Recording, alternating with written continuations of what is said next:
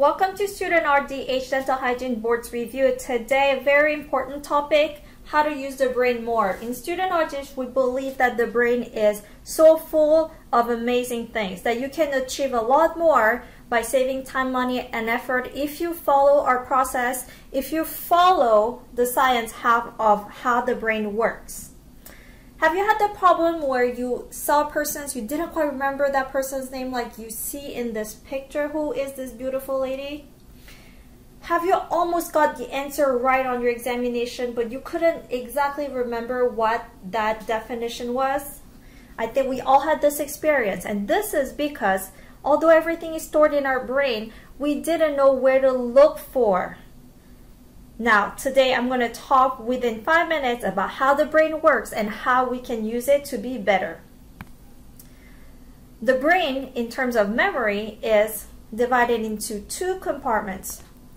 Here, the short-term memory lies in the prefrontal cortex. Things get dumped in here. You just read, everything gets stored here. But at the end, you want all this information to be stored long term, because we are wasting our time if we cannot get this into our long-term memory.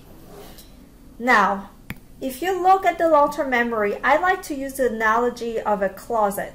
The long-term memory is where you store things by order, by category, so you can look for the right piece of information when you need it. Do you see how neatly everything is organized? The shirts over here. You got the coats over here. I mean, this is a beautiful closet. Now, if you can turn all your information you get when reading your book into a beautiful, organized closet like this, I bet you will have no problem going to examination and rocking that test. We want to do the same thing here at StudentRDH. This is how we're going to do this. So all this information that get dumped here, the prefrontal cortex, are going to be lived short term. You can remember it for today, maybe tomorrow if you're lucky, but then we want to put it here. How we do that? Here, there are two rules. The first is substitution. The second is connect. Now let me show you how this works.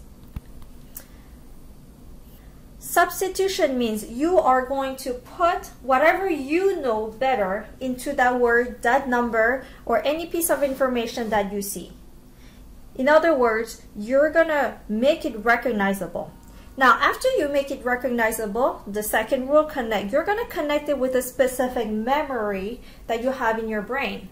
Something that you experience, you're very familiar with. I think that all makes sense. Now, let's try this. Mount Fujiyama, 12,365 foot. How are you going to remember that? Let's substitute, first of all, this long piece of information to something we know already. What about 12 months and 365 days? Don't we all know this? So now this is easy. We connect this with our existing memory. We've probably done this since kindergarten. Easy, right? Now let's look at Abilify. Well, Abilify is a drug, one of the top 100 drugs that North American use. Therefore, it's important for you to know. I'm going to substitute this word with able to fly. It sounds very similar to Abilify.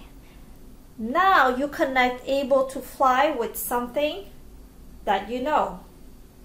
And if someone tells you that they are able to fly, well, that doesn't really make sense unless they're in an airplane. But if with no gears or nothing, they say they are able to fly, then you can suspect that the patient might have some mental illness.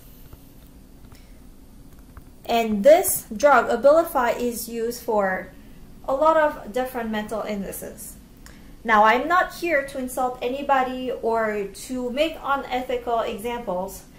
But the truth is, the crazier the example is, or the more fun our example is, the better it sticks within our memory. We have to use our imagination in Alice in Wonderland style. Go crazy on it, because the brain is craving for something more fun. Now, I hope you can apply this when you remember anything, especially when you study for your dental hygiene examination. You can find more about the dental hygiene reviews for StudentRDH at StudentRDH.com. Feel free to email me anytime. My name is Claire. I'm the founder of StudentRDH. See you again.